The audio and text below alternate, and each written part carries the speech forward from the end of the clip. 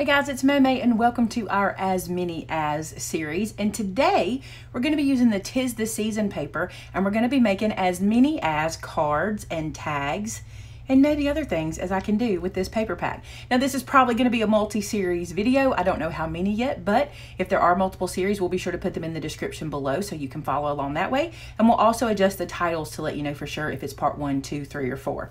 Okay.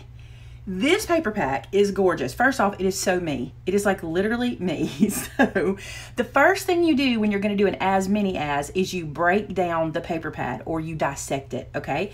So this first page, although used to these were kind of plasticky and we didn't really use them, what Echo Park has done now is they have put really pretty little cut-aparts on the back. So I'm going to be using these cut-aparts. We'll be cutting those. And I'm going to run through and get all of my cut-aparts out first. There's another set. You'll get to see all of this up close. Don't worry that I'm flipping kind of fast. You'll see all of this up close as we go along because you'll see me making cards and things with them. So I just want to pull them all out of here. All right. Then I have my sticker sheet, and I just saved my sticker sheet for later. I don't have to do anything to it now. I can just put it aside.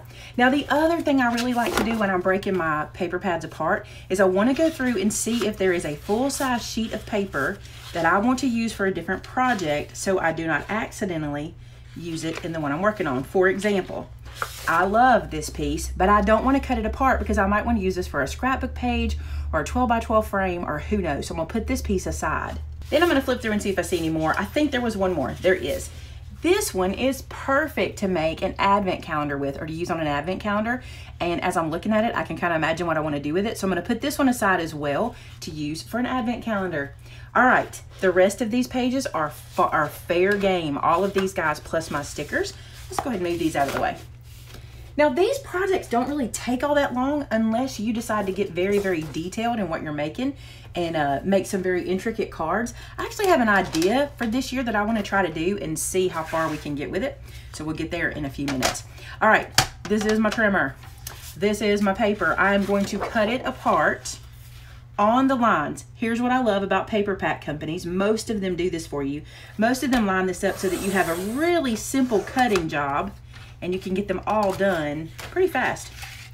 So I'm just gonna run through and just cut everything apart where they kind of made it for me to cut apart. I did get a little extra there, but I can trim that later. So this will get me 6 postcards, just like so. Now let's talk about this strip. This guy, this little section right here is really cute and it is totally usable. And if you would like to use it, cut it apart and use it. I typically don't use this little strip. It kind of just gets in my way. But I think for this time, I will try to use it. I normally don't. You have to decide if you want to or not. I may just challenge myself to use the little strips as well so I have even less waste. So let's cut this all off of here. All of the branding can come off of the page now. I might even want to use this little piece right here that says, "'Tis the season." Isn't that cute? I might do that. That's kind of cute. I'm going to save that too. Oh, goodness. Oh, goodness. What is this turning into? Look, there it is there too. We'll see. That's an if. We may not. So let's go ahead and cut this one down. All right. Suggestions if you're going to do a project like this. Get yourself, let me show you. I love these clear plastic envelopes that snap like this and they hold so much paper and so much ephemera. This is actually a leftover from last year, but you can see you can put all of your little pieces in here to use for another time. Get yourself a container to put all of your little scraps in. So if you can't sit down and do this project from start to finish, then all of the pieces to your paper pack are in the same place when you come back to start working on it again. It's just better to keep everything close together. Okay, so let's look at what all we've gotten. We got all of these little guys, and I love to use these for fronts of cards. I think they're perfect, quick, easy ways to get fronts of cards made. These guys as well. Last year, I did some 5x7 cards, and I feel like these may lean themselves to 5x7 very much, so we'll probably see some of that. This one right here, I may make just a special card using this because I think it's gorgeous. I love that one. And then all these little pieces that I just was able to get out of that piece, I don't know how I'm going to use them, but I've got them all broken apart. So this kind of gets me going. Isn't this cool? All right, let me show you this too. Let's say you get to a piece like this one that has this, it's the most wonderful time of the year at the top. Yes, you can cut it apart from these little banners, and I may end up doing that, But for now, I decided to leave it in case I wanted to use it as all one piece. So that's why I didn't cut that one too far apart. But these guys, I cut them all down. I missed some. So I missed these. I'm gonna go back and cut these 3 really quick. Also, while I cut those, I'm gonna go ahead and trim these corners off of these tags, because you guessed it, I'm using these as tags. They made them for me and I'm using them. So while we're prepping, let's look at these guys. So these cut aparts all have enough of a sentiment or enough images on them that I can use them just like they are. I don't need to do any work to them. You can see how they'll work for the front of a card. Here, I even can write on here if I want to. I think that would be super cute. So I'm gonna put those aside. These guys need something. See how they're kind of blank? They're cute as they can be, but they need something on there. And I can use something that works, you know, like with the word recipe or something like that. But I think what I'm gonna do is just stamp them Merry Christmas. I'll show you which stamp I'm gonna use too. Okay, for this little recipe guy, I've decided to turn him on his side, and I'm gonna stamp him Have a Holly Jolly Christmas, because that's my recipe for Christmas. Have a holly jolly Christmas, right? That's what I'm gonna call it. That's what I'm gonna do on this one. I think it'll be cute. This sentiment is actually from the stamp set called Holly and Heels for Christmas. It's one of our recent Christmas releases, and I think it's so pretty on there, isn't it? Love that. So the recipe for Christmas, have a holly jolly one. That's how easy it is. Now for my other ones, I'm gonna use from the same stamp set. I'm in love with the Merry Christmas from that stamp set. Y'all gonna get sick of seeing it this year, I guarantee you, because I love it that much. I'm gonna use the Merry Christmas sentiment, just like this, and so I put my own stamp onto the cut apart and get that beautiful Christmas stamp. There's one. I'm gonna keep going using the same one. I'm gonna use it on this one too. I think it'll be pretty down here in the corner. I might even put it on an angle on this one. I don't know, I think I like it straight. Look at it, so pretty. And then one more. And I think it'll be gorgeous stamped right on top of this font paper, just right on it. I'm not gonna cut a piece of paper out of it or anything to like go behind it. I'm just gonna stamp it right here. I think it'll be gorgeous. Look at that, so pretty and so easy. So now we have more cut aparts ready for our card making. Now we're gonna do something super fun and a little different from previous videos that I've done like this. We're going to take a cue from the cards that are made called One Sheet Wonder cards. What I've done is I've gone through and I picked out 2 pieces of cardstock. I actually chose two that weren't my most favorite cardstocks.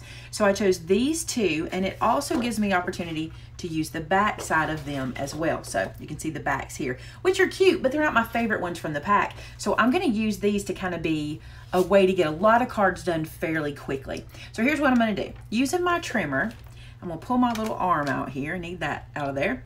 I'm gonna go ahead and cut these down to the size of the mat of an A2 card, the first mat. That means I need it to be 4 by 5 1/4. So what I'm gonna do is putting this guy into my trimmer, I'm gonna go to the 5 1/4 mark, just like this. And then I'm gonna do it one more time, and that'll take up most of my piece of cardstock. I'll have a little strip left. So this little strip I can put aside for something else or something we might need in a minute. Then for these guys, I'm gonna cut them down to 4, just like this. And I'm gonna do this same cutting with both pieces of cardstock. So I'm gonna cut this one down to 4, and then I'm gonna do the other piece of cardstock exactly the same as I just did this one. There's the first sheet. Let's do the other one the same way. Start with your 5 1/4. And then cut your 4-inch across. So you'll get 6 all together. So again, I have these 2 strips I can use for something either now or later. Just gonna put those aside. But these guys we're gonna play with and have some fun. So if you remember, we did our smaller cut aparts, these here. We have 12 of these guys, okay? I just counted them. So these 2 pieces of cardstock are the one that we just cut down, get us 12 pieces here as well. But we're gonna stretch this to go even further, because I could absolutely take this to a card base, put this on top, put some decorations, and boom, it's a card. But we're gonna play a little further. So here's what I'm gonna do. Each one of these guys, I'm gonna put 2 together at a time like this, and I'm just gonna cut them different ways. So this one, for example, I'm gonna cut it on the diagonal. So I'm gonna put it into my trimmer, and I'm gonna run this cardstock on the diagonal from one corner to the other, just like so. I don't even really care which orientation I cut them in. It won't matter. It'll matter when I decide where I'm using them on the card. So now I can take these 4 pieces, and I can do 4 cards instead of 2. And here's what that means. I'll mount this to my card base. I can put this here and see I'll have some interest or some different look on my card. I even could run this where the angle goes through the card like this. You'll see what I'm talking about in a few minutes. So there's my first cut. I did it on the diagonal. Let's do another cut. So I'm gonna take 2 pieces again. And this time I think I'll cut them in half long ways. So this is a 4-inch piece of cardstock. Both these pieces are 4 inches. So I'm gonna cut down the middle, and that gives me 4 2-inch strips that I can use for card fronts. So now this would go on a card front, and I could put this across it like this. I could offset it like that, whatever. You'll see. It'll all make sense. Let's keep playing. Let's take this set of 2 right here, and for these, I think I will cut them this way down the middle. So this is a 5 1/4 piece. So half of that is 2 and 3, let's see, 2 5/8. So I cut that in half at 2 5/8, and now I have these pieces, which I can use on the front of a card. That gives me 4. Then I'm gonna go back to these and keep doing the same thing. Just cut them any way you want. For these, I think I'll cut them a little high-low. So I think I'll cut 2 inches off the bottom of this one. And that gets me strips that I can use at the top or bottom of the card here at this width, and the top of the bottom of the card here with this width, and I could mix them up if I wanted to. So I'm gonna put those over there. For this one, I think I'm just gonna do a slight angle and just kind of eyeball the angle that I want. I could do a more severe angle, but I'm literally gonna eyeball an angle here. You'll see what I'm talking about. Cut this down, and now I have this piece that can go on a card at an angle, and I also have this piece that can go at the top of a card at an angle like this, or it can go on the bottom of a card. So there's that. Then I just have 1 more to cut. Yep, 1 more. Let's see how we're gonna do it. I think on this one, I'm gonna do it on the diagonal, but I'm gonna come in 1 inch at the top here, and I'm gonna come in 1 inch at the bottom. And the way I'm doing that is using my grid on my trimmer. Let me show you how. So I'm counting over 1 inch away from the blade here and putting my corner, and I'm counting over 1 inch of the way away. Ooh, let's try that again, huh? And I'm counting over 1 inch away from the blade at the bottom. See the 4 little squares and the 4 little squares. And now when I cut this, I'll be cutting on an angle, but 1 inch in. Okay. So you can see how this does. So, ooh, I could do it like this. I could do it like that, whatever. So now I have these pieces that I can use on the front of a card as well. In any orientation, notice how the ornaments are going upside down there? No big deal. I can use them like this, or I can use the other side of the page. Now I'm ready to make myself some card bases. Now you may use pre-made card bases if you want. You can use paper from the paper pack. You'll get less cards that way. Or you can make your own card bases, which is what I'm gonna do. This is some Brutus Monroe Raven cardstock. I love this cardstock. I have lots of it. So I'm gonna be taking 8.5 by 11 pieces of cardstock and cutting them in half on the 4 1/4 mark. I like to make my cards in this orientation. You might like your cards to be, what's the difference? This is going to be portrait, the way I like them. I can also turn them landscape, but you might like to have yours taller with the fold on the side. Do it either way you want. This is just kind of my go-to. Everybody has their different, and this is mine. So I've made for myself a bunch of card bases, and now I'm just going to go ahead and score them. I'm not going to fold them just yet. I just want to get them scored and ready for when I want to assemble the card, and that way I can draw from all of this pile of bases to get me going pretty quick and get me started. I will not use all black bases.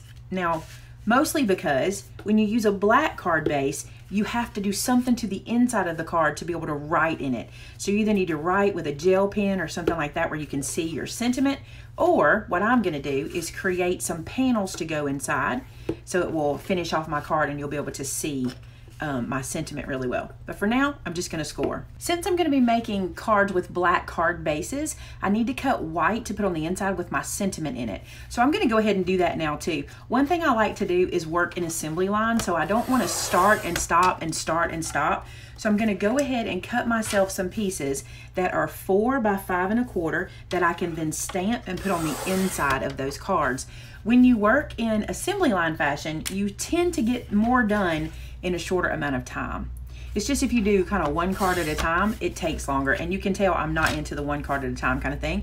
I like to do these as many as cards as I can get. So 4 by 5 1/4, and I'm just gonna cut probably about 20 of these to get me started. Here's another little time-saving tip. If you're gonna be using full sheets like I am, go ahead and cut 1/2 inch off of each side. So I'm gonna cut 1/2 inch off of one side. That leaves me this big long strip I can use for something else. And I'm gonna cut 1/2 inch off of the bottom side, also leaving me 1/2 inch I can use for something else. Then I just cut this down to the right size. In the middle, I cut it at 4. And then in the middle of that, 5 1/4. And that will give me exactly what I need for the inside of my cards. So I end up with just what I need and I have long strips left. You don't have to do it that way. That's just one way. It saves you a little bit of cutting on the little bitty tiny cuts. Time to bring out the rubber bandit. Have you guys seen the rubber bandit before? This is an old glitter tray. You can see it's from close to my heart when I was a representative years ago. I added some rubber bands to this. I have a video showing you all about this. But I use this when I'm doing multiple stamping. I sit this to the side and I use it to hold my ink pad so I don't have to open it and close it over and over again. So what I do is I just open my ink pad and I just place it across my little guitar strings, which are rubber bands, right? And I sit that off to the side. So this way I don't have to close my ink in between each pass. And I'm going to use my little mini Misty here because it works perfect for this. And my cardstock, I'm going to put it in the far corner here to stamp my sentiment. Let me get my sentiment out. I'm going to use the sentiment that says "Have a Holly Jolly Christmas," so no matter what the front looks like, this will work. And this is from that same Holly and Heels stamp set. You certainly could use a different one. I just really like this one, so I'm going to use this one this time. And I'm going to place this down the other way. That paper's kind of bowing that way. I want to get it to lay nice and flat. Now, another thing I'm going to do is I'm not going to use a magnet. A magnet slows me down on this kind of thing. I'm just going to make sure I stay in the corner and ink up really well. And if I need to stamp it twice, I still can. I just want to make sure I have my paper in the far corner. See how much faster that motion is of not having to close your ink or sit it down every time, just moving it to the side. Press this down. I did not check for air bubbles, so I hope I don't have any here. Oh, we did good. So I'm going to stamp this 20 times. Actually, 24 times. I cut 24. I got a little happy. I just kept cutting. So more assembly line work. I'm going to go ahead and put my inserts into my cards. Now, I will tell you, I don't always do this early in the year. Here's what I mean by that. I'm making these cards ahead of time, you know, filming a video for you guys and stuff like that. But many times, most of the time actually, when I'm doing these as many as cards, I don't put the sentiment on the inside while I'm doing the project. The reason is I don't ever know who the card's going to go to. This one's generic enough that it's not really a big deal if I put the Holly Jolly Christmas in there, because I'm going to wish a lot of people Merry Christmas. But I don't usually do this. I normally wait and do my sentiments closer to time. And in class, I teach that as well, because having the card made is the biggest part of the job. You know, getting your card made, getting it ready to go in the mail is the biggest part. But then deciding what you want to say on the inside, because maybe you have the perfect sentiment for someone that you're sending a card to and you want to use that sentiment, or maybe the person doesn't celebrate Christmas and you're going to send them a card that's holiday themed and you don't want it to say Christmas. You just never know what you might run across. So again, I usually don't do this part till later, but I thought since I'm going to be making this many, I'm going to go ahead and get these done. Okay, so I have all of my inserts put in, or at least I did several. I didn't do all 24. And now I'm going to flip these over and have them face this way, and I'm going to work on the front of the card. You just want to make sure you flip them in the right orientation. So you remember all those little pieces that we cut for ourselves? Now it's time to play with those. I love this piece here, and remember we cut it so we already have a little border around the edge here. You can see that. Now I'm going to show y'all something because you're going to see it. My trimmer should have been sharpened, and I've just been going to town without using a new blade. But I have probably made, I don't even know how many projects with my trimmer, and everybody uses my trimmer, and I didn't know my blade was getting rough, and it is. So couple things you can do. Number one, just take your scissors and just trim that away if it bothers you. Also, you could use just a light nail file if you have one, just to run across there. But the best thing is just change your blade. But I didn't pay attention. I just went to cutting, so I'll be needing to do some cleaning. No big deal. All right, so there's that piece if I want to lay it like that. Then I can come to my little cut parts and pick out what I want to live on there. That's pretty. That's pretty. I just like to go through and look. And when I find the one I think lives there, this one I think is going to be it. Look how pretty that is. I'm going to leave that one there for a second. That one's pretty. That one's pretty. This might work. Nope, too many greens touching. The red might be cute, but I literally just go through. I even could do it this way. That's a little close, but I could do the card in the other orientation. Look at this one. That's cute with it. I like that one even better than this one. This is literally how I do this. So let's lay this one back in there like that. That's cute. That one's even cuter, I think. But that's okay. I can make 2 of these, remember? I'm going to put that one aside and make 2 and put that one over here for something else. So while I'm doing it, I'm going to go ahead and grab that very same pattern that I already know I like here. And I'm going to do this card twice. That'll be super cute. So have it here. Also, I can do it here if I wanted to change it up. Have one go in one direction and one go in the other. Oh, that's cute. Like it. You can hardly see. Let me show you that one again. Bring this one up. So if I have one go in one direction and one go in the other, isn't that cute? All right, what I'm going to do then is I'm going to glue these pieces down, but I'm going to use some foam tape for my sentiment piece. So now all I need to do is center these guys up. They don't even have to be centered. I could do it on an angle. I'm going to center it because I'm that kind of girl. I'm kind of a clean line person. So there's one. And then let's do this little guy just like so.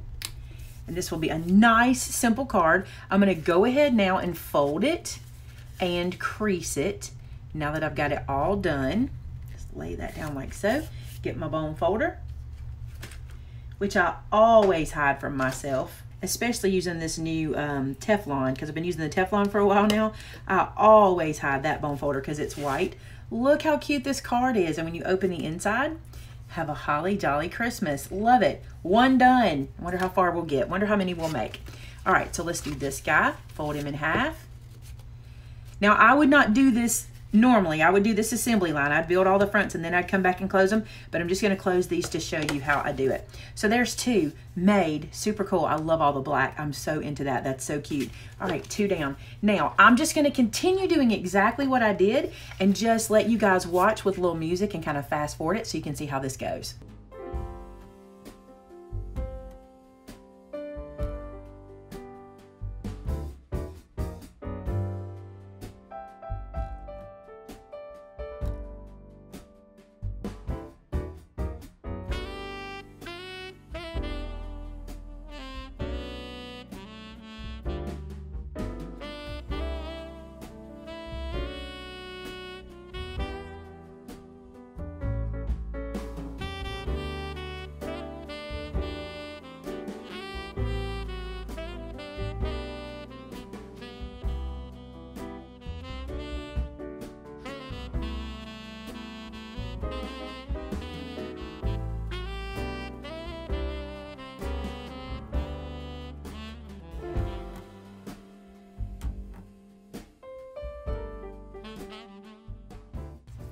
I'm gonna cut in real quick and show you something else I'm gonna do.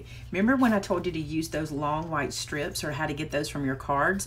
I'm gonna show you how to use these without even having to measure. I'm gonna run a little bit of glue right down this little strip. I just want a little break in the pattern back here. So run a little bit of glue. I'm gonna let this hang off the edge just slightly, like so, on both sides of the cardstock. So like this. I'm gonna flip this over and make sure I'm pretty even on both ends, and that looks pretty good.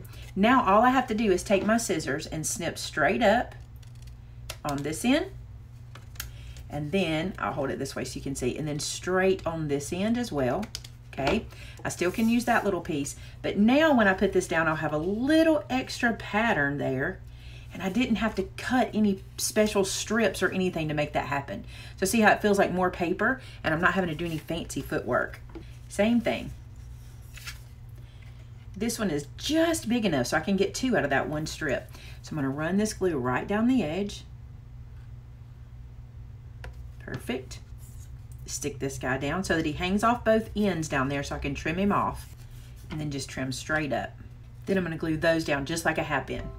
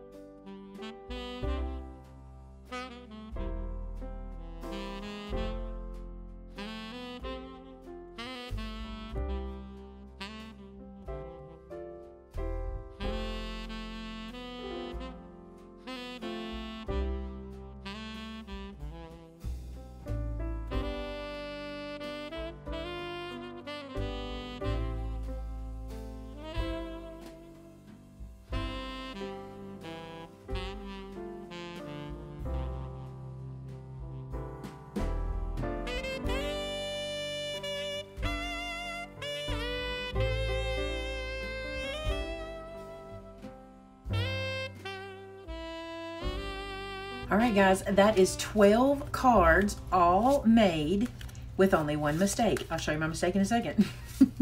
2 mistakes if you consider I didn't check my blade when I first got started, but 1 mistake on the card itself. I love these graphic colors. I'm going to show you this one in a second because that's my mistake. Let me show you these. How beautiful are these colors? They're so Maymay. This one has to have something written on it or stamped. I'm not sure what I'm going to put there. But look, I love the way this card turned out, but I forgot that I had done this. Not a big deal. I'll just stamp another piece of white and put it in here correctly, and I'll just stamp the sentiment up and down or to the side so I can write over here. Not a huge deal, but I wish I'd have paid attention. But it's beautiful, isn't it? I love how it turned out. So easy to get that first 12 cards out of this paper pack. Now, as you know, I'm actually teaching this class at an event we're at this weekend, or actually starting Thursday. So this is part 1, and I'm giving you the part 1 on Tuesday. The rest will come Thursday through Saturday because my students will have already taken the rest of the class by then. So this is part 1. So get your paper out, get started, get to this point, and Thursday and Saturday we'll keep going and see how many cards we can get out of this pack, and tags and whatever else I end up making from it. But there you go. I also want to tell you this. I started working at 4:30 in the afternoon. It is now 5:45, so I have been working for an hour and 15 minutes and got 12 cards. That's not bad. All right, thanks so much for watching, guys. Remember, if you start this project, I want to see it. Head to our website, which is called MaymayMadeIt.com. You can share your images and your projects on our customer gallery. You can also share them at our Facebook group. We have one called Maymay Made It, and so did I. Lots of fun stuff over there as well. Thanks so much for watching. Talk to you again real soon. Bye-bye.